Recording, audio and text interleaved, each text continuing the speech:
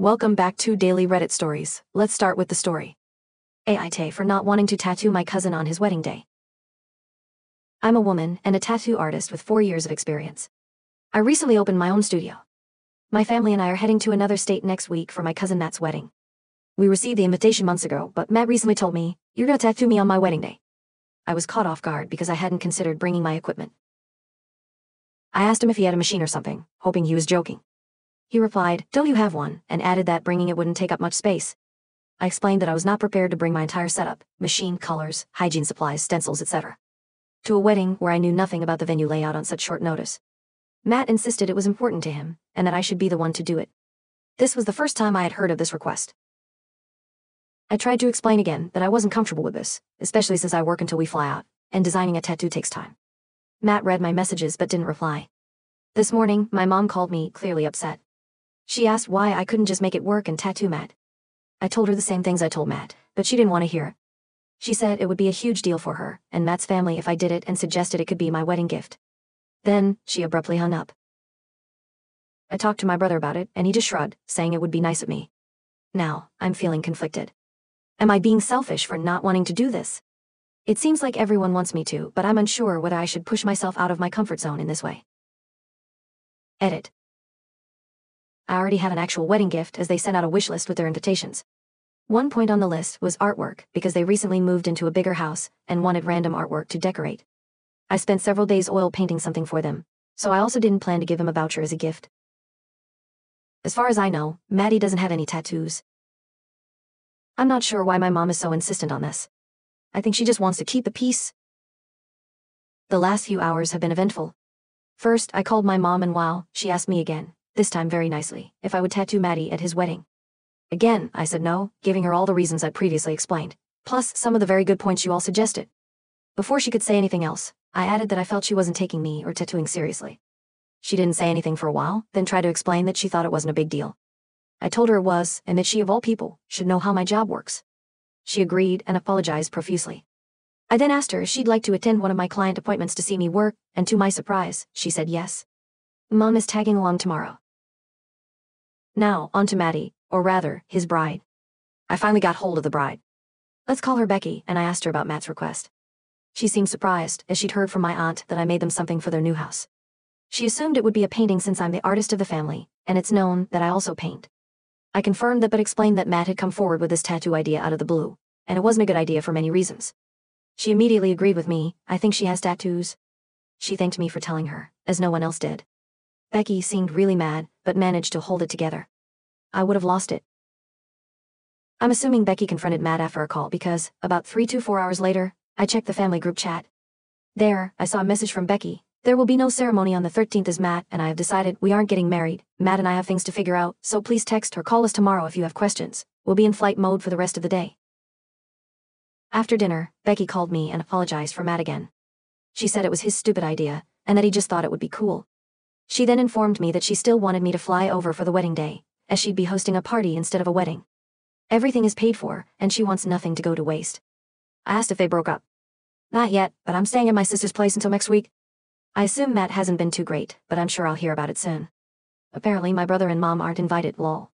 My call must have been the last straw, but as far as I'm concerned, Becky is handling it gracefully, and Matt will be okay too, I'm sure.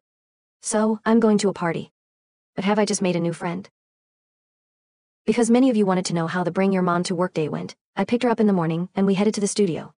I showed her around, told her a few stories about some of the artworks and photos on our walls, and explained my routine as I prepared everything. My client arrived, and I handled it like I usually would, just with my mom sitting there lol. I explained every step of the process, and she asked questions about my ink, needles, technique, etc. It was a lot of fun having her around, and she really surprised me with her openness and interest. When I was done, my mom had to leave for work. Still, she thanked and hugged me for bringing her along. She said she enjoyed spending time with me and loved seeing me work professionally. She now sees my work and efforts differently. As for the wedding/party, the party started at 2:00 p.m., as the ceremony was cancelled. I arrived and was immediately welcomed by Becky's sister, who hugged me and helped me with my painting. Everyone was outside, drinking and having small bites already. I went to say hi to Becky and she hugged me warmly. She seemed tired, but otherwise fine. Becky was also smiling a lot, which surprised me. I went to mingle as I didn't want to start by questioning her. I met many of her friends and apparently most weren't too fond of Matt. I heard a few things about how he tried to change Becky to be more like his ex and stuff like that. Not a great look, Maddie. No friend or relative of Matt's was around, besides me and one other cousin. Later, as we sat down to eat, I asked if I could join Becky's table. They said yes, so I sat with Becky, her sister, and 3 friends. I introduced myself to one of them. I hadn't talked to him before, and Becky added that I was Matt's cousin, the one who was supposed to tattoo. A simultaneous "oh" came from everyone, and with that, the conversation was about Matt from the get-go. I asked what happened. The sister just rolled her eyes and said, "What didn't?" Becky and her friends told me that a while ago, Matt apparently started to pick on Becky for being herself in various ways. It started small, like asking her to change her workout routine to only running, then criticizing her cooking because he prefers eating more meat and traditionally. They discussed these topics, and it always seemed fine, but he didn't stop. He asked her to let her hair grow or get extensions, and speaking of hair, to lighten it. Becky has shoulder-length black hair. More and more things piled up until he started commenting, "Can't you be more like my ex?" He didn't say it specifically but clearly meant it that way. His ex is from Texas. I was shocked and asked why she didn't break up with him earlier. Becky explained that, in the moment, it didn't seem as bad as when you listed those reasons. She had made a few changes to make Maddie happy, but continued to do what she wanted most of the time. Time went on, and the issues resurfaced again and again in different ways. The last big fight was a few weeks ago when Maddie called Becky by his ex's name. They somehow settled this, so let's skip forward to when I called Becky about the tattoo idea. After our call, she approached Matt and asked why he didn't talk to her about it, and why he would just decide to do something like that on their wedding day. He explained that he wanted to surprise her and stuff like that. Becky told him this wasn't happening, and that she wanted to be able to enjoy the wedding and their honeymoon. They seemed to agree in the end, and he apologized. But later, this almost threw me. As Becky was starting to cook dinner and Matt was sitting at the counter, they talked about tattoos again, apparently a really chill discussion about tattoos in general. Becky asked him playfully what he intended to get tattooed. He gestured across his chest and said, "I want my birth date, our wedding date, and your birth date." Becky said she went blind for a millisecond. That third date was, in fact, not her birthday. She asked him again, and he repeated the same dates. She then said that this wasn't her birthday, but he persisted that it was and told her to stop trying to fool him. She started to cry and ran to get her purse to show him her driver's license. That's when his face dropped.